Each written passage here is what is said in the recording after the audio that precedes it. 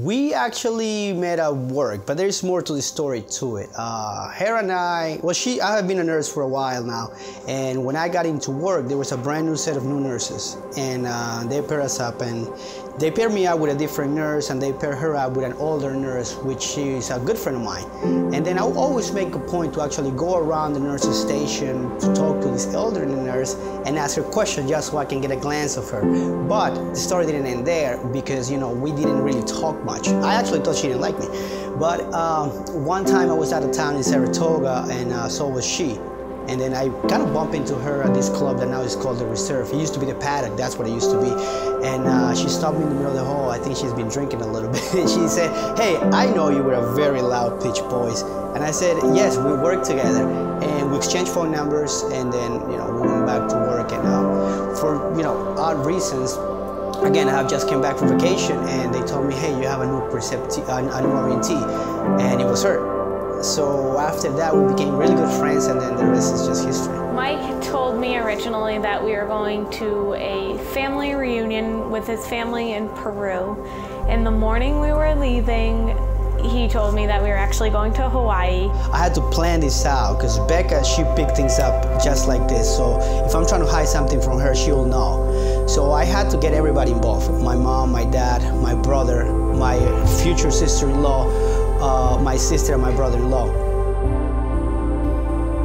He wanted to go to a private beach because he heard that the sunset was amazing there.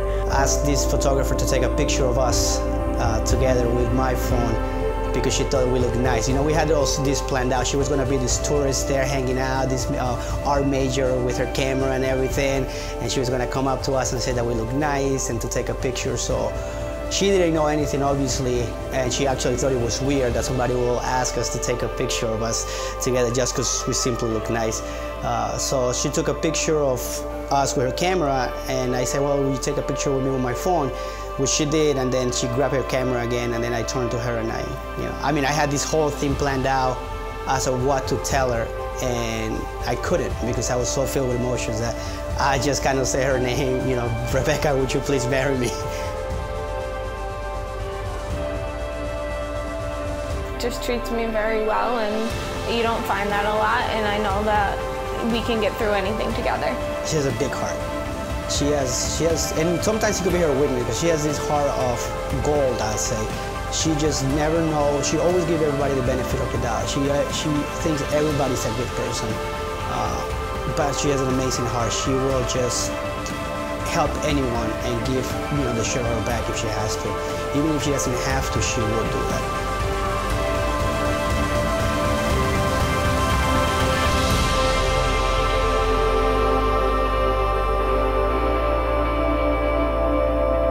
Kind-hearted, loving, and I always use the term good guy. He really is truly one of a kind. That's love for me.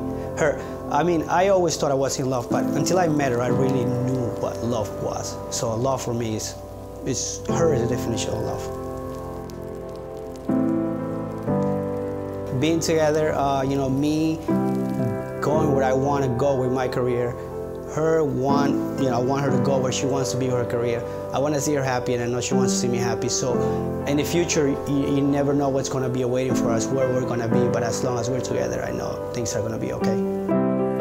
He's very straightforward, and I know that doesn't sound like a good quality, but it really truly is. I always know what he's thinking and feeling, whether it's bad or good. She has this smile, like you can just tell a lot by it, and she has this look in her eyes that you can actually just tell the way she's feeling, whether she's confused, whether she's happy, whether she's upset. But her smile is just amazing. He treats me like a queen. He's just an overall good guy. You know, we sacrifice a lot together, and she does sacrifice a lot for me, because we don't spend much time together, obviously. You know, we have opposite schedules, and the days that I'm off and that she's off, I'm in practicing patience, and sometimes I don't get home till like 5, 6 in the afternoon, and she's tired or I'm tired. So I love about her that she supports me 100% in any decision that I want to take, whether I want to be a doctor, whether I want to be a nurse practitioner, even if I want to be a mechanic, she will say it's going to be okay. So that's why.